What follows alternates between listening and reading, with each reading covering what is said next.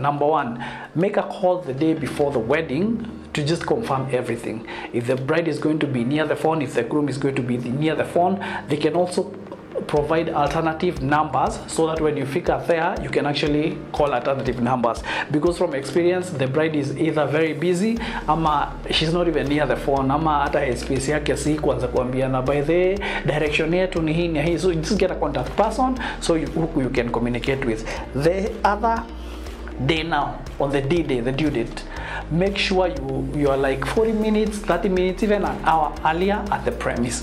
This will help everybody just be calm, knowing you're one less service provider who has to be called, kuulizwa where are you, na probably hata ulipotea. So just make sure you're there like an hour. Plan your dates well, plan venye utachukua crew yako so that it's easier for you. Now in most cases, when a client picks like the whole package, that is videography and photography, and you pretty much like have two teams to deal with, make sure the team that is going to the grooms, you can either drop them or just make sure you facilitate wafike mapema. The bride's place at the same pia wafike mapema, so that you have like equal coverage on both sides. And by equal coverage, I'm talking about groom asiseme by the picha zangu zilikuwa 5 na bibi ni wao tu wamejaa huko na madem. No, remember it's both their days. Unless communicated otherwise, to just do the bride's place, it's all of them, it's their dates. It's a 50-50 investment. So do the same coverage you're going to do at the brides, at the grooms. By same I also mean about the quality. Usitume tu to just anybody. Juni groom's place ni haraka that you send anybody who will give you shitty quality, juu uta compensate with all the other photos. No, just send the right person for the right job. Ndio kila kitu at the end of the day ikuwe tu sawa. Now when you get there, just try as much as possible to be friendly with everybody, with the wenye wanakaa relatives, the shows, the moms.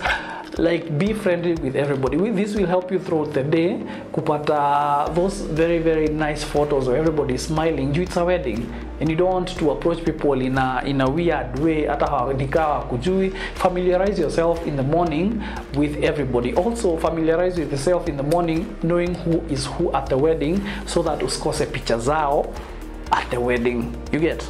Like, no, this is like my favorite dad, auntie, get the picture. This is the sister. You see what wanapenda kwa limelight, but hata wakiwa nyuma, you can always do candid shots of them hata kama hawajui, so that they don't miss on any of the wedding photos. Now, kuna hii part ingine ya most photographers and videographers will say hatu kukula kwa hii harusi and what not. No, kazi yako kwa harusi si kukula. It's good when you eat, but kazi yako si kukula. Always make sure you have like snacks in your bag na vitu energy drinks and what not zitakusaidia ku move on throughout the day, so that you don't get too tired ama exhausted because you're moving from here and here, then you're hungry. Sasa you're hungry also, na haujui how to air that. Just carry that. When you get time to eat, well, that is very good of you. You will eat na kazi itaendelea. Ukikosa kukula, at least utakuwa the whatever you packed for yourself, the snacks zitakumovisha for the whole of the other day. Now, hii part ingine ni dress accordingly. Photographers dress accordingly. If you're going to a wedding, dress accordingly. Hawa watu wameka a lot of effort in their dressing also. So the best you can also do, try and complement that. Just come nice, casual and whatever. Achana na story ya jazzy za football in weddings. Achana na tracksuits in weddings. Just come dressed accordingly for the event. Not even weddings, also even for corporates. Kuna corporates, you'll just go with jeans and utakuwa off. Put effort in dressing and in the attire you put on the dressing day, on the wedding day, sorry. Itakusaidia pia with how some of the guests watakubeba. Unajua, first impressions ni everything, and how you will also dress itadetermine sana na vile pia watakuwa dress. Uwezi kuja kwa event na wedding jazzy soccer jazzy, and it's an event and expect everybody to take you seriously even after that.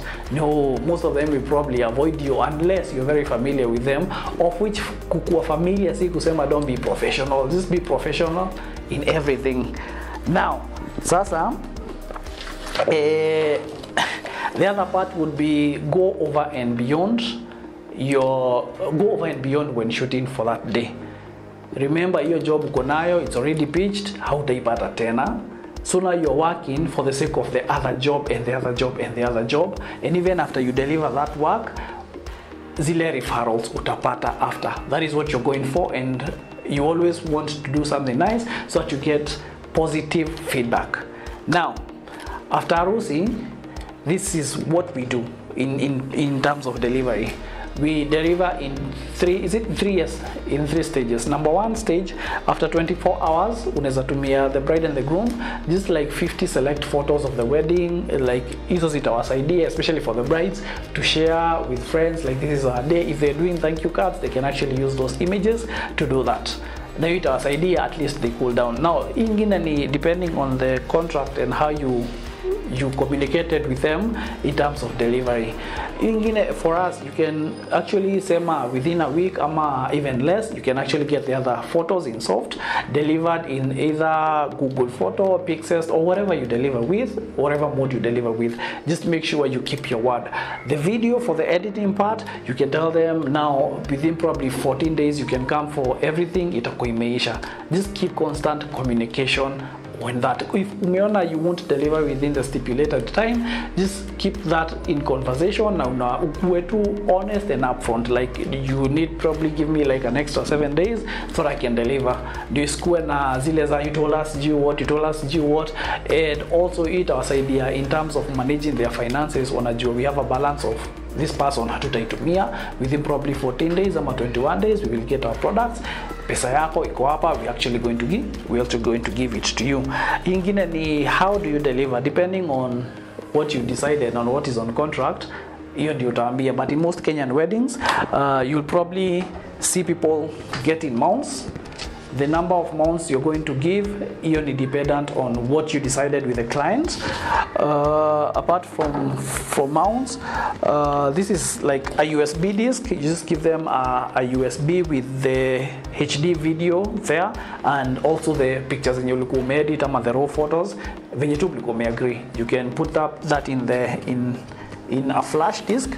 And also squeezy photo albums are not very updated, ni outdated sana, so mostly what we do, tunapata this very nice photo book. I don't know if you can see it, but this is what the client gets even after the wedding. The good thing with hizi photo book, zinakuwaga lasting, they are classy. Hakuna mtu anakuja kwako atoe package wamejiona, then you're left with like an empty album. This one will last. Unakuja guest anaona, anaacha picha hapo. After that, squeezy, it's very easy to get backup. So what we do, we also back the video and the pictures on Google Drive, then we send the client the link. But you can tell the client, for the sake of storage and time here, they can take pretty much like 3 months. They can download that stuff and also load them to their Google Drive, so that whatever happens to you, bado wako nazo wherever they go. So that was pretty much like the short version, about the long version of what we actually do wedding wise. Remember, Godfrey Gashoka, I run a company called Milestone Visuals Media. Like I said earlier, we do photography, we do videography for events and portraits also. So I'll be putting my numbers chini hapa. Is it here, man? Anywhere, I'll just put my numbers there. You can reach out if you have a question, and also if you have a wedding, we are very much available. We would love to shoot your wedding day, your big day, and keep it here. I'll be releasing a lot of content, photography related, even finances in business related, my experiences. I'll bring guests on board, at least to ongea here and there, trying to grow. If you have a question as a bride and a groom, if you're having a wedding, you can use the number to reach us on WhatsApp. I'll be more than glad to answer your question. Amani aje. Thank you. Until then, tutaongea.